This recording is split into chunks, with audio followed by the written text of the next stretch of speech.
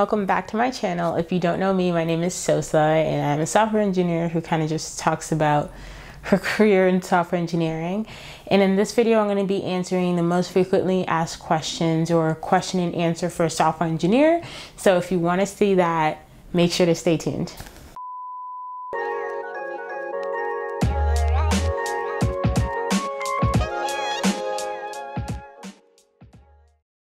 This video kind of stemmed out of me wanting to do a live stream for you guys and kind of creating this atmosphere of or community vibe where anyone, any subscriber, whether or not you're a subscriber, could come in, ask me questions about engineering or just about me in general, and then I could answer your questions, give you honest answers.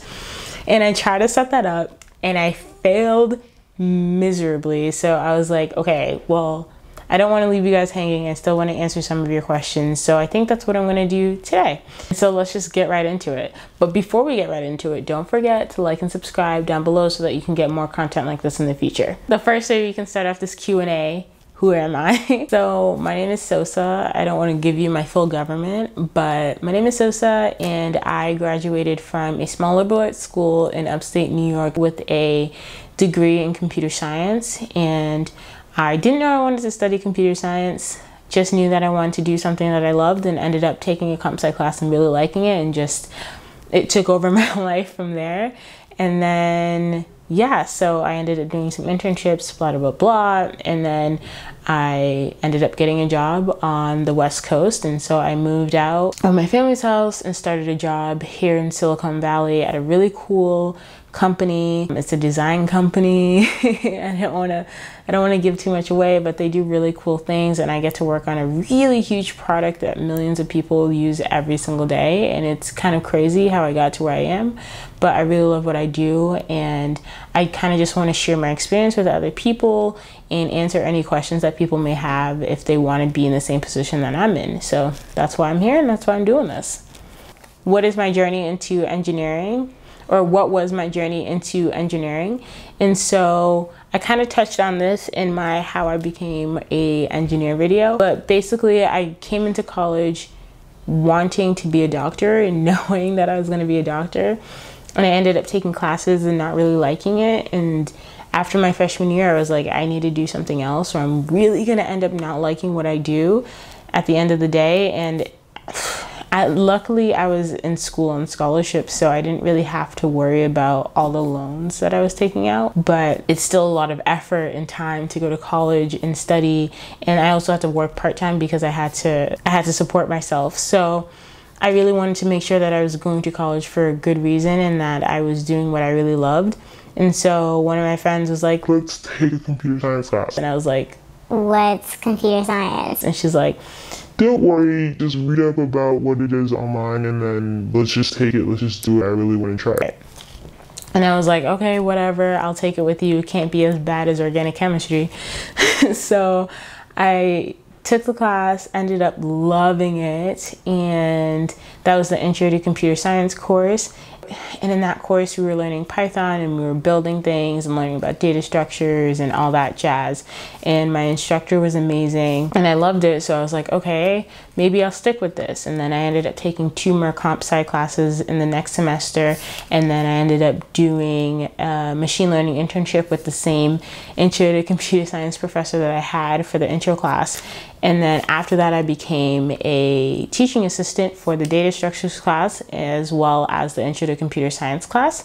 And I was helping students with their fundamentals in computer science, mainly in Python and C++. I did that for a semester, and then I got a summer internship at Hewlett-Packard or HP in Cambridge, Massachusetts. And I did that for a summer.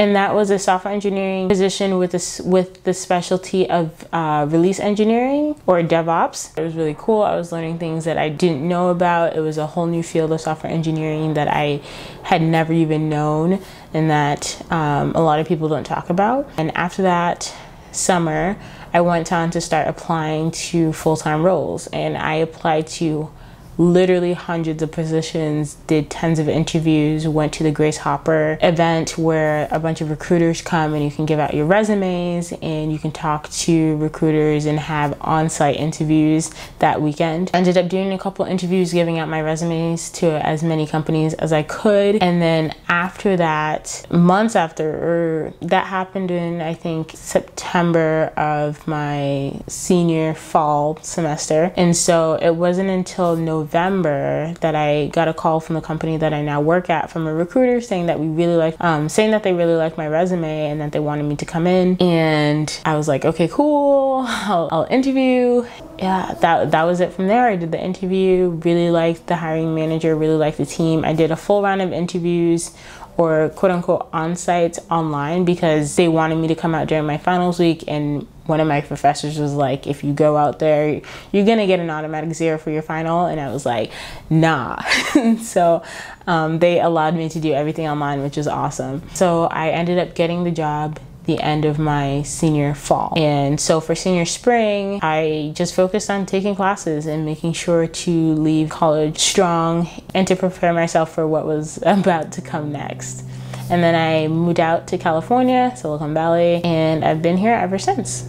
Next question is what coding language to start in. So whenever anyone asks me that question, I always go to Python, because that is the coding language that I started off with when I was learning it in school. I think Python is super easy, or not super easy, but like easier to pick up than other languages, say like C++ or Java, because Python is super human readable, and it's almost as if you're writing I was gonna say it's almost as if you're writing an actual language, but technically Python is a language, but it flows a little easier, and I feel like it's a little easier to grasp than the more verbose languages. Try Python first. If you don't like Python, you can always go towards JavaScript, or you could even try C++ or Java. But I think it makes more sense to start off with Python. Do the online tutorials. There are a bunch of free resources, and you can be able to learn Python and then also build a really cool project out of it, and then put that on your resume and show that off whenever you go to apply to jobs or talk to hiring managers. You're then able to show what you've been able to build. If you don't have as much experience, or if you didn't go to school for it, or if you're about to go to school, whatever the case may be, if you don't have a lot of experience, projects are a good way to show what your skills are and what you can do. And so if you're taking those first steps into coding, again, Python's a great language, and make sure that you build something. It doesn't have to be amazing. It doesn't have to be something new or innovative, just anything to get you started and to get your feet wet in something. And yeah, people build calculators, they build websites, not really with Python. Well, I guess you could build a website with Python, but you could literally build anything. And just to be able to say that you did it and to be able to show that you did it with some really cool code, I think that's awesome. Next question, tips for getting into the coding industry without a degree. So it's an interesting question. I think that there are a bunch of ways to get into programming and becoming a software engineer when you don't have a computer science degree or a software development degree or a information something degree, whatever it may be.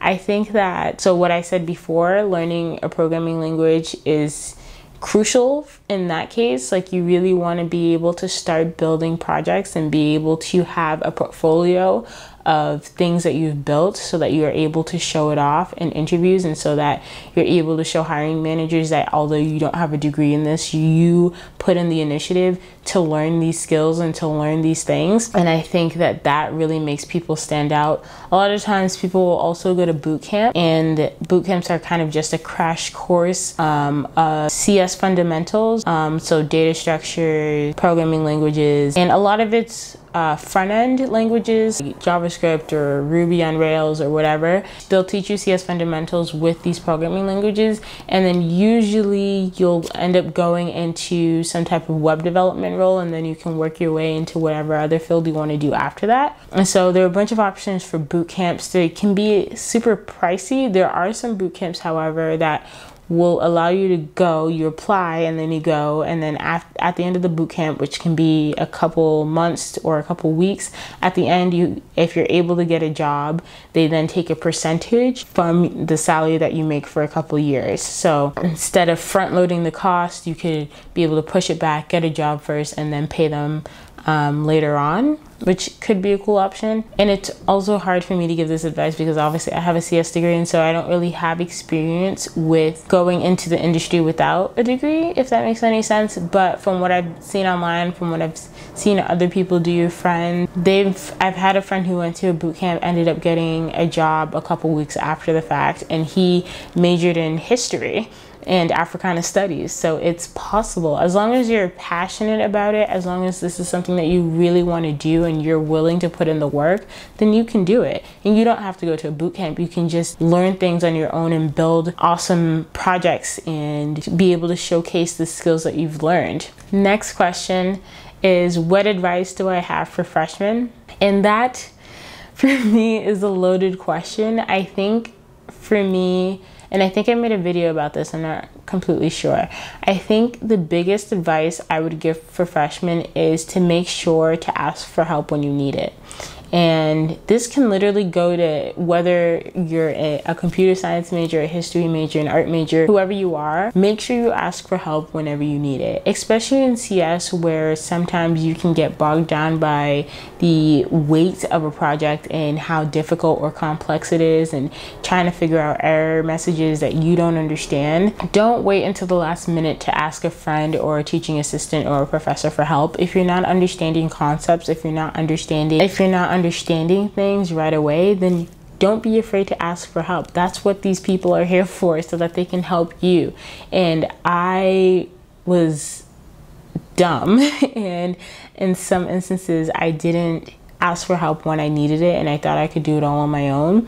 And I'm sure that some people can. I was not one of those people, and in some instances I asked for help way too late, and it only came back to bite me in the butt, no one else. If you're in the same situation, and if you're finding yourself just so confused about everything, make sure to reach out to somebody, have a conversation, use the resources that you have in front of you. Next question: how do you get internships from good companies?